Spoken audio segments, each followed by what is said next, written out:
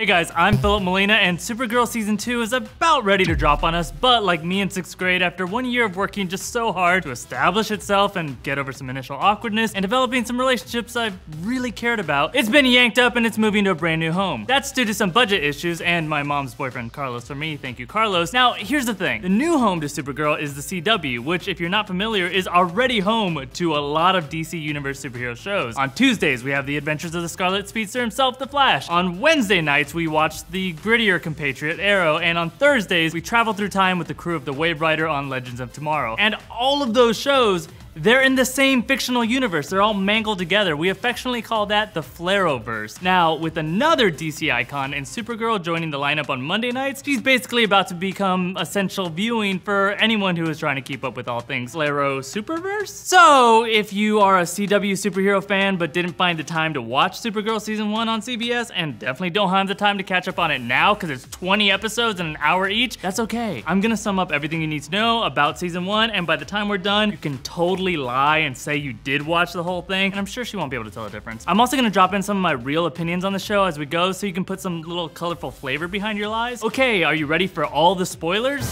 Cool. Starting with the basic essentials, part 1 of our video cheat sheet, the characters. Starting with the good guys and gals, let's talk about Kara Danvers, aka Supergirl herself. Side note, if you're thinking, isn't Kara Danvers already somebody? You might be thinking of Carol Danvers, who is the Marvel superhero Captain Marvel. You can check out Sam's 101 on who that is, but back to our girl Kara. Kara's real name is actually Kara Zor-El. That's because she's, like her more famous cousin Superman, also a Kryptonian. She was actually older than Superman back on Krypton, but when her mom sent her to Earth in a separate rocket ship to watch over her baby cousin, she got kind of lost along the way, and when she finally lands, she's 13 years old and he's already a grown damn man. She gets taken in by the Danvers family, and cut to a while later, she's 24 years old and she's working as an assistant to the CEO of Catco, which is like a big old worldwide media company in National City where the show takes place. Kara is legitimately really likable. Like, she's cute, but also she's kind of a mess, and we really love her for it. You know how Clark Kent is a klutz, but when he becomes Superman, he's like super suave? That's not Kara. She's almost more awkward as Supergirl, and that just becomes so relatable, and she's just so adorable. Oh, but something she does have in common with Clark, Kara basically uses the same exact disguise method, and it still totally somehow works. Although, like in Not Another Teen Movie, when a girl rocks glasses and a ponytail, she's damn near a completely different person. And that girl from that movie, by the way, that actress is in this show too. That's Kyler Lee, and she plays Kara's adoptive sister, Alex Danvers. Another quick shortcut opinion for you to adopt if you want, we like Alex. We find out pretty quickly on the show that she's actually a secret agent working for the DEO, which we'll get to that in a second, and she's got that Black Widow, White Canary badassness that we love. Here's maybe the most charming thing about her, even though it can get a little annoying sometimes. She's Kara's older sister, and even though she's just a normal human, she's dedicated her entire life to protecting her super strong alien sister. It's actually a big part of why she went to work for the DEO. Oh, so let's go ahead and get into that. The DEO stands for the Department of Extra Normal Operations. If you watch The Flash or Arrow, this group is the typical home-based kind of team that identifies threats. They say the kind of thing like,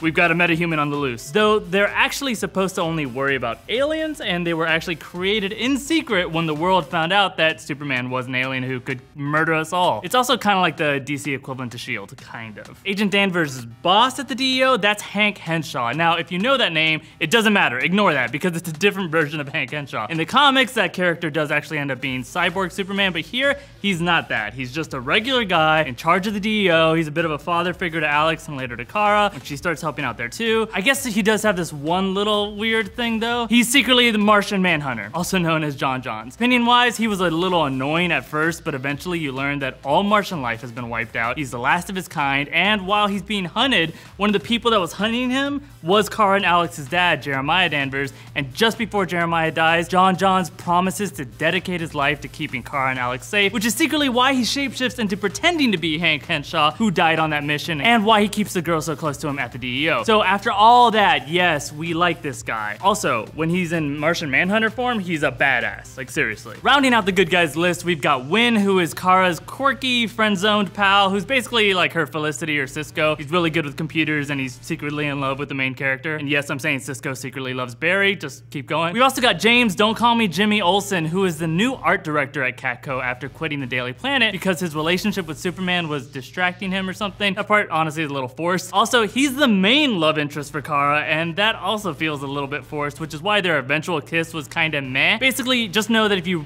root for #Quinn, you're good. And finally, we've got Kat Grant, who's played by Callista Flockhart. She's the CEO of Catco and Kara's boss, and while the relationship is very Devil Wears Prada, it actually really surprisingly works. At first, you're a little like meh, but eventually she gets some of the best lines on the show. Now, she's kind of a mentor to Kara and Supergirl, and also she pretty easily figures out that Kara is Supergirl, so she's pretty smart too. They kind of do undo that realization, but there are hints that she might still know that dirty little secret that Kara is keeping. Oh, and then there's Superman's boots and text messages. That's right, while we're gonna meet the guy in season 2, the closest we get in season 1 is his dumb boots. It's honestly pretty lame, and it gets kind of cringy when the only way Kara is able to talk to her cousin is either via a pass-along message through James Olsen or an actual freaking text message. Good thing they're fixing that next season. Okay, so those are the good guys, now come the villains. Starting with the most interesting, we've got Astra. She's Kara's aunt and her late mom's twin sister, so it's real painful for Kara to look at her. Mostly because Astra is also basically a terrorist now. Those two love each other a lot actually, but Astra is an escaped convict. She and some other Kryptonian villains were actually in a Kryptonian prison called Fort Ross, and Kara's ship accidentally yanked it out of the Phantom Zone on its way to Earth, and she brought all these bad guys there with her. #Klutzy Kara. Anyway, we like Astra even though she wants to enslave all of humanity. It kind of reminds you of maybe like Magneto in those movies, or maybe Loki if that's your bag. Moving on, Astra's husband, so Kara's step uncle, is Non, and he's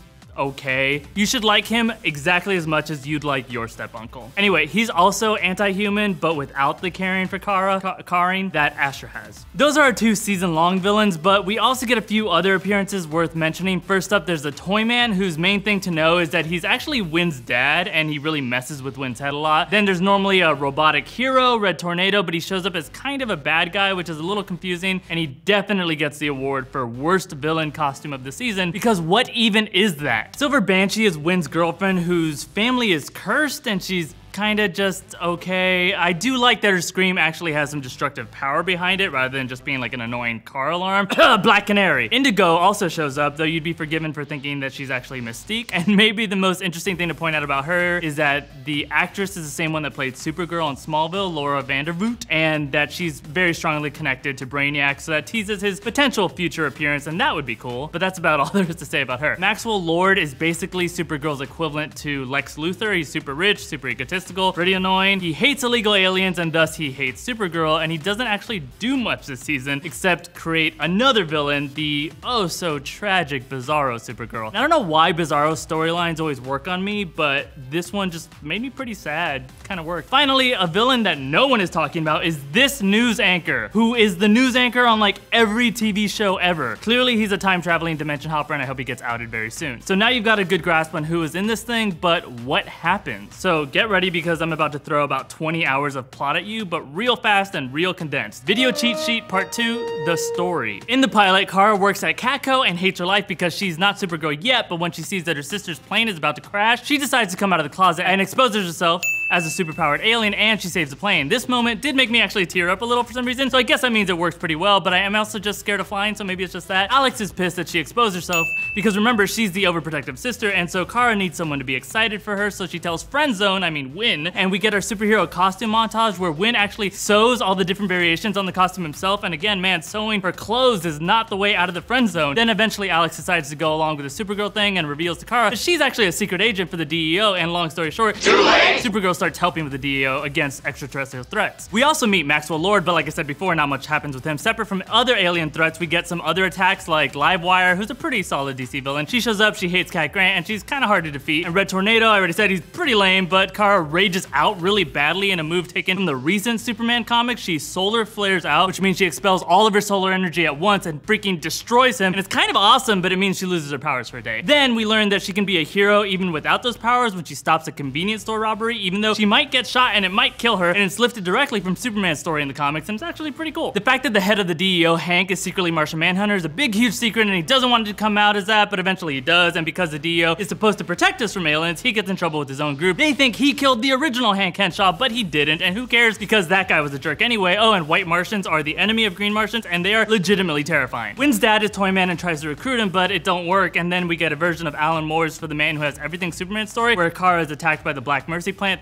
thanks Uncle Non, and she fantasizes about never having left Krypton, and we get a young Clark Kent who would have grown up there if it had never been blown up. And it's kind of sad because it means that Kara's biggest secret is that she still doesn't feel at home on Earth, super tier. Then Kara is exposed to some red kryptonite, which is basically like super cocaine, and she goes nuts and is actually kind of a cooler person, to be honest, but kids don't do red kryptonite. And so Kara goes on a rampage and almost kills Alex, but sweet old Hank saves her by exposing himself. Then, just when she needs a friend the most, maybe in the best episode of the season, Barry Allen, aka The Flash, shows up and gets made fun of by Cat Grant and has unbelievable chemistry with Kara, and this actually works really well, so get super excited for the crossover that's next season. Then remember Kara's adopted dad, Jeremiah? He was played by former Superman actor Dean Cain, the one that died. Well, it turns out he didn't die. The character didn't, not Dean Cain. He's been dead for years. I'm kidding. We don't fully solve that mystery this season though. We know it has something to do with Cadmus. They have Cadmus, by the way, you might know from the comics, but so far on the show, we don't technically know anything about it, but it sounds like it's gonna be a really surprisingly like sinister version of that organization. Okay, then we're at the finale. All season long, Astra and Non have been threatening to take over humankind. And oh yeah, by the way, Alex killed Astra with a kryptonite sword, which is actually a really cool weapon, but a really frustrating death because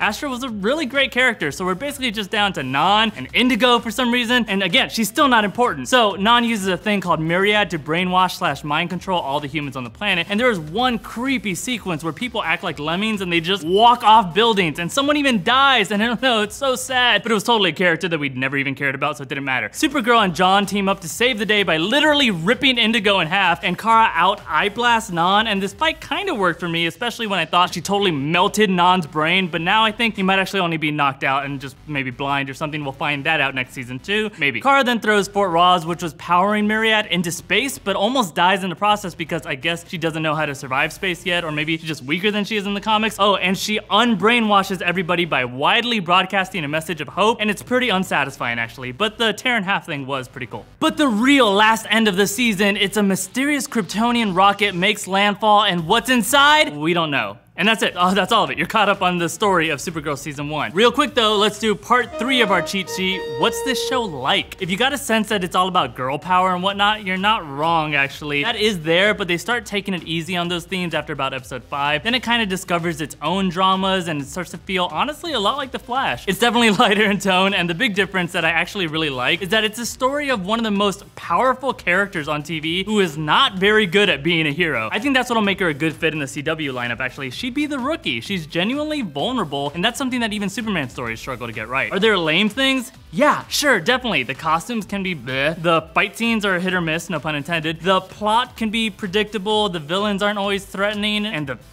Superman I am conversations. So yeah, there's some things that aren't great, but that's kind of par for the course on a lot of these shows. They aren't perfect, but at their best, they are a lot of fun. Also, one thing not explored on the other shows is how hard it is to keep your life stable when you're really trying to hide your secret identity, something that not even Barry worries about that much. Also, it's worth watching if you're a fan of the Arrowverse, just for the fact that it's going to expand the DC connection so much more. We've already had on the show Lucy and General Lane, Lois Lane's sister and dad. There's a really cool moment where we see Legion of Superheroes ring inside the Fortress of Solitude, and we actually also saw one of those on Flash when Barry was between universes. There have been slick little references to badass cosmic bounty hunter Lobo, some hints at maybe Superboy showing up. Cadmus Labs is gonna be really interesting in contrast with Star Labs, especially since it sounds like they're gonna make Cadmus super creepy on the show. Finally, if you're wondering if the move to the CW is going to affect things a lot, yeah, it definitely will. The CW has gotten away with all these shows because it spends way less money on them. So we have yet to see how it'll directly affect Supergirl, but we know it already means we're gonna lose Calista Flockhart as a series regular, which is actually a definite bummer, but honestly, she's just too expensive. She doesn't want to relocate to Canada like everyone else, and this is weird but true. They do this weird thing where they blur and kind of like de-age her face with CGI on the show. It's really awkward because they don't do it for any other character, so it looks like she's in a dream every time they cut to her, and that's, anyway, just the kind of money CW does not have. Also, the special effects in general are probably gonna need to chill out because that's a big cost, and even the sets need to get simpler. I don't think it's a coincidence that at the end of season 1, Cat Grant gives Kara a promotion so that she has her own office, but that office is like a small closet-like room with no windows. That sounds like a real cheap set to maintain. But onto the pros. The show will probably benefit a lot from the fun that's being had at the CW. We already know there's multiple crossovers in the works, one mega one with all the shows, and a freaking musical one that probably sounds really silly, but I'm very excited for because all of these actors are Broadway-worthy singers, and the super mentor relationship that works so well between Arrow and the Flash, I think that'll benefit Supergirl too, but with Flash now in that mentor role, especially especially, by the way, if they want to hold back on bringing Superman on too often. That'd be a good way to do it. Also, this now means that Superman will exist in the Flaro Superverse, and that's crazy interesting. I mean, what if we got a Justice League someday? Probably not, but we can dream. At the least, we're probably gonna get a really fun moment when Diggle meets Supergirl. Okay, so that's it for Supergirl and for me. I think we did it. We probably got it all, but my question's for you. What do you think it's gonna mean for the Flaro Superverse to have the Kryptonians as part of it? I want Superman to meet the Atom, cause you know why. Do you think also Barry's changing of the timeline last season is gonna affect Supergirl? It could. And speaking of, what do you think of a Barry-Kara love story? It's not gonna happen, but still, they have all of the chemistry. Hashtag Slash, hashtag Kari, hashtag